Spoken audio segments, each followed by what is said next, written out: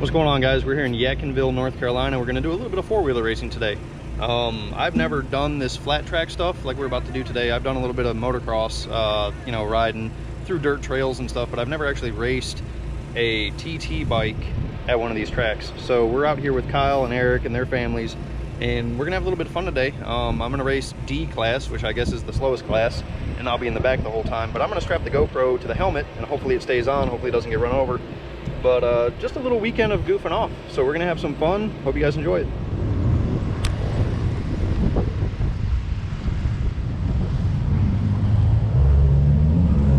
Come on, Deborah. Yeah. I can go ahead and suit up. That's right, y'all out there.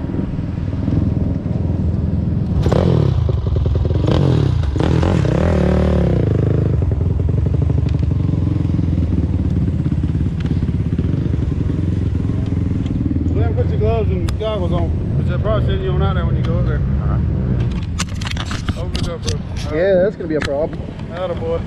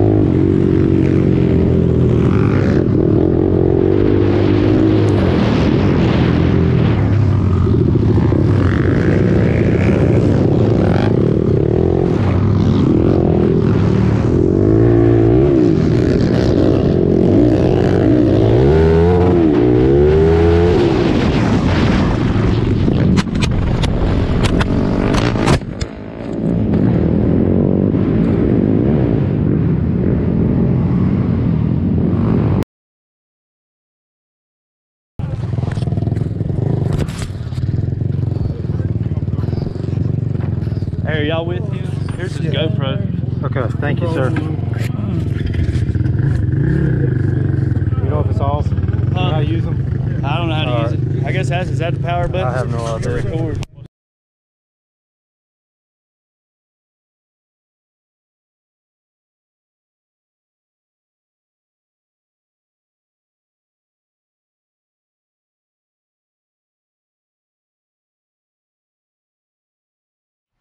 Alright guys, so obviously had a little bit of an accident at the racetrack, and today is Thursday. The accident happened Saturday, and I'm just now really able to get up and around and get moving.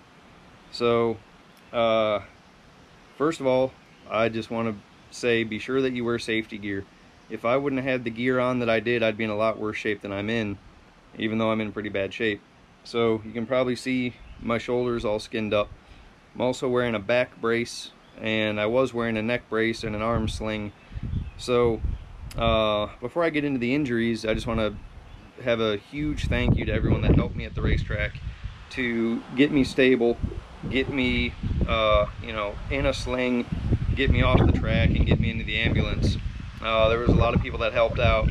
Kyle and Eric were both there helping me. Brandy and Christina and Kendall both helped me. Kendall stayed with me at the hospital, never left me, and I really do appreciate the help that I got from all my friends there. And there were a couple guys at the track that I don't know that helped me diagnose what was wrong with my arm, got me in a sling, and got all that taken care of. So as far as injuries go, when I first got to the hospital, they put me in ICU because they didn't know everything that was wrong with me. It was obvious that I had a broken collarbone, but they weren't sure what else past that. So what they ended up finding was I had 2 bones broken in my shoulder, one in the front, one in the back. So a normal collarbone injury, and then the scapula in the back of my shoulder is fractured. It hasn't moved out of place, but it's fractured. After x-rays and CT scans, they found that I chipped a vertebrae in my neck and I fractured a vertebrae in my back, which is why I'm wearing this back brace, and I have to remain in this for 4 to 8 weeks. I have to go back to the hospital every 2 weeks to get it checked out, and then they'll tell me if I need to wear it or don't need to wear it. So technically I have a broken back and a broken shoulder as a result of that crash. So this wasn't my first time riding four-wheelers. This was my first time at this racetrack, and I'm gonna be honest, inexperience is what bit me. So the track was loose. I was able to slide around corners. I was able to get the bike to kick sideways, and then within a lap the track got tight. So what happened was, and what I'll replay again, is I tried to slide the bike into the corner a little bit early, and instead of it sliding, it grabbed, and what happened is the bike just tumbled over. Not sure if it landed on top of me, not sure if it rolled past me, but I know I rolled at least a couple of times.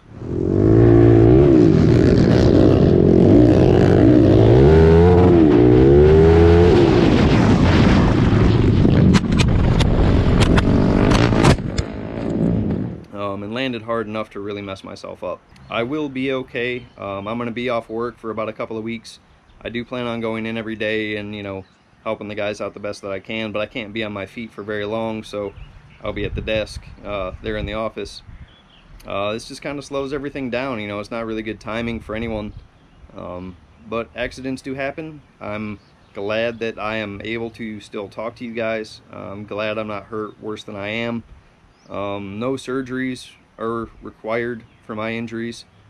So yeah, just want to again say, be sure you wear your safety equipment. If I would have been wearing cheap equipment, or if I would have not worn some of the equipment that I had on, I could have a broken leg. My neck could be in a lot worse shape.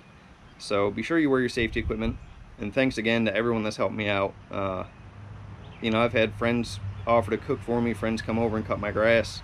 My mom is actually in town from Michigan, helping take care of me.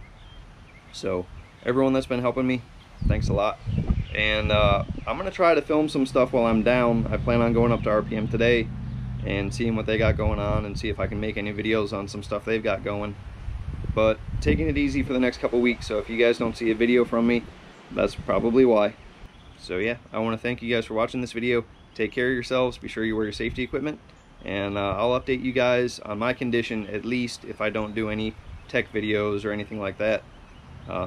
So stay tuned, and we'll see you next time.